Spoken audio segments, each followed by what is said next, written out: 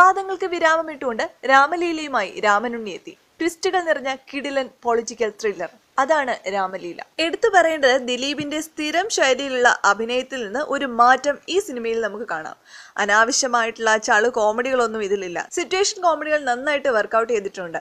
അതാണ് അതിന്റെ ഒരു ഹൈലൈറ്റ്. അരുൺ ഗോപി എന്ന സംവിധായകന്റെ ആദ്യ സംവിധാന സംരംഭമാണെങ്കിലും തഴക്കവും പഴക്കവും എന്ന ഒരു സംവിധാനം ഈ സിനിമയിൽ നമുക്ക് കാണാം. ഇടത് വലത് രാഷ്ട്രീയത്തിന്റെ തത്വശാസ്ത്രങ്ങളൊക്കെ പ്രമേയമാക്കി പ്രേക്ഷകരെ ബോറടിപ്പിക്കാതെ തിരക്കഥയൊരുക്കുന്നതിൽ സച്ചി വിജയിച്ചു എന്ന് തന്നെ പറയണം. മുകേഷ്, രഞ്ജി, പണിക്കർ, വിജയരാഘവൻ, സിദ്ദിഖ്, ഷാജോൺ, രാധിക ശരത് കുമാർ എന്നിവരൊക്കെ കഥാപാത്രത്തോട് 100% നീതി പുലർത്തി.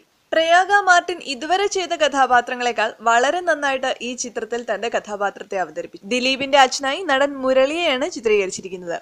MLA ആയ രാമനുണ്ണി താൻ വിശ്വസിക്കുന്ന രാഷ്ട്രീയ പാർട്ടിയായ കമ്മ്യൂണിസ്റ്റ് പാർട്ടിയിൽ നിന്നും അഭിപ്രായ വ്യത്യാസം ഉണ്ടാകുന്നതിനെ തുടർന്ന് MLA സ്ഥാനം രാജിവെക്കുന്നതിൽ തുടങ്ങുന്ന കഥ, വിജയരാഘവന്റെ മരണവും അത് ദിലീപിന്റെ ജീവിതത്തിൽ ഉണ്ടാക്കുന്ന മാറ്റങ്ങളും തുടങ്ങി ഒടുക്കം വരെയും ട്വിസ്റ്റുകളിലൂടെയാണ് കടന്നു പോകുന്നത്. ചിത്രത്തിലെ എടുത്തു പറയേണ്ട മറ്റൊരു ഫാക്ടർ മ്യൂസിക് ആണ്. ഒരു പൊളിറ്റിക്കൽ ത്രില്ലർ കാണുന്ന മൂഡ് കംപ്ലീറ്റ് ആകണമെങ്കിൽ ഓഫ് കോഴ്സ് അതിന്റെ മ്യൂസിക്കും അതുപോലെ ത്രില്ലിംഗ് ആയിരിക്കണം. അതെന്തായാലും ഗോപി സുന്ദർ ഭദ്രമാക്കി. ഷാജി കുമാറാണ് ചിത്രത്തിന്റെ ക്യാമറ, വിനോദ് ഹർഷനാണ് എഡിറ്റിംഗ്. ഇതിന്റെ ഓഫ് സ്ക്രീൻ, ഓൺ സ്ക്രീൻ അങ്ങനെ എല്ലാ ഫാക്ടേഴ്സും വളരെ നന്നായിട്ട് മികച്ചു നിൽക്കുന്നു. സിനിമ ഒരു നടന്റെ മാത്രം കലയല്ല, ഒരു കൂട്ടം ആളുകളുടെ പ്രയത്നത്തിന്റെ ഒരു ഫലമാണ്. അതുകൊണ്ട് തന്നെ ടോമിച്ചൻ മുളകുപാടം പ്രൊഡ്യൂസ് ചെയ്ത രാമലീല എന്ന ചിത്രം പ്രേക്ഷകർ ഇരുകൈയും നീട്ടി സ്വീകരിക്കും എന്നാണ് പ്രേക്ഷകരും ഇപ്പോൾ പറയുന്നത്.